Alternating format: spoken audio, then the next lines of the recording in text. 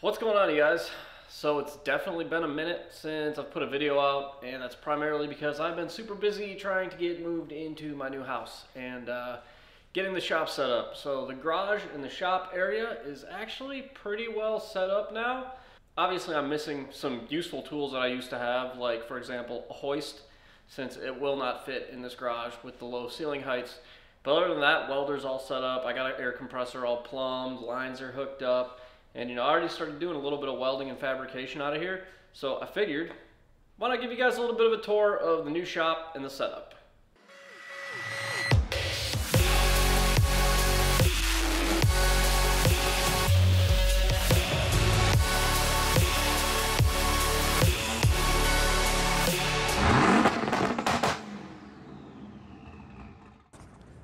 All right, so for starters, we have a pretty decent sized pad back here. Enough room to park my trailer. Single wide door on this side, which is the shop side. And then a double wide door over here, which is primarily the fabrication area on this side of the garage here. Now, having my trailer here blocking this door is kind of a bit of a problem, so might need to scooch this trailer over a little bit so I can get another car in there.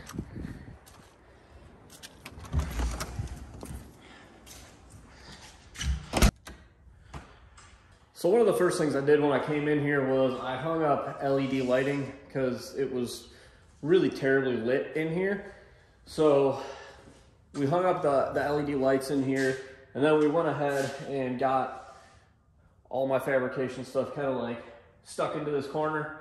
So I had to wire up a 220 outlet down there. Luckily the breaker's right there, so it made it like super easy.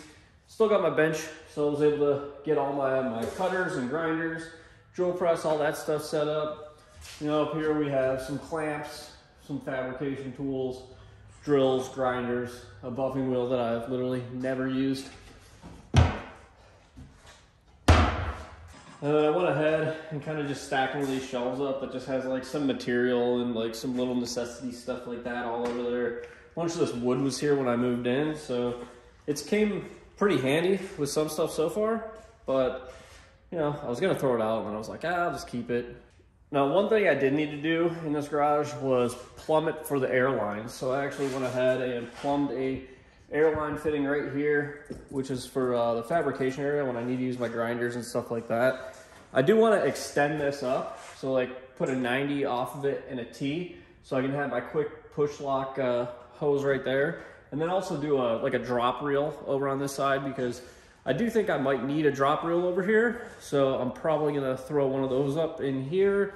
But other than that, I mean, I have a lot of room here. So like, I'd like to put maybe like a lathe in over here or something like that. Just like some equipment that would actually help me out. But this area is primarily where I'm going to be doing all of my fabrication. So like I said, scrap material right there. I've got cutters, grinders, bench right there, welding, fabrication, and then just some more consumables and stuff up in this shelf here.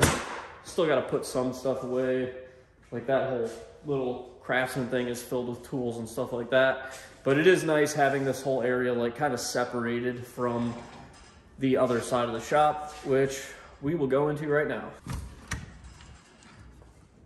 And this is where I'm going to be doing most of my recording and stuff like that. So, little studio setup over there.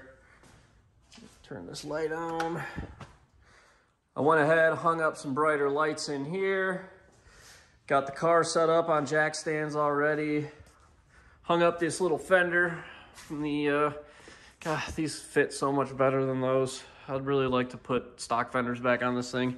And in this cabinet, I've got, parts, some Canton pans, a lot of Canton products for the Mustang and the other engine I'm building, boxes of tools, so they're not taking up space in my toolbox, and, just like parts, little parts cabinet. It's kind of nice to just have a cabinet to like put stuff like that inside of. And then over here we have another drop down airline right here. I don't have a reel on it right now, and I don't even think I have like a hose to hook up to it, but it does have a fitting there. So if I need to, you know, use an airline over here, I can. And then right here, we have a big fan. So if I'm ever doing anything stinky, or yeah, maybe I do a garage burnout. If I do a garage burnout in here, then we can clear the smoke out through that guy right there. So that'll be nice. Then we got some pegboard over here. Just kind of got some of the wire hung up, some V-band clamps, hoses, little things with, you know, little trays to put stuff in. Kind of like all the same stuff I had set up at the old house, just, you know, one little spot of pegboard over here to kind of take care of that. And then I got my camera and lights all set up over here for, you know, when I'm trying to do some nice B-roll or whatever, or talking head stuff. It's nice to, you know, just kind of have all these little lights and stuff. I got this monitor right here. Just made this yesterday, a little monitor stand to roll the TV around. Because, I mean, that camera's nice. It's really nice for doing some stuff, but when I'm trying to do like walk around talking stuff like this, that thing is like impossible to use. It doesn't have autofocus, it's big and heavy, but it does take really, really good, clean, crisp video for doing like B-roll stuff, so that's nice. Over here we got the bench. Nice big workbench that they left here. Like I said, I finished doing some plumbing on some lines and stuff over here. It's got air in it. Drop reel. Put my speakers and Xbox in here. Press. And then up in here we have some electrical stuff, some rib nuts, loom for all my wiring, like hardware containers,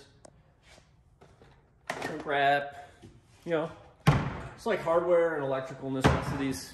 Keep that stuff all in there. Then back in here, I finally got this set up.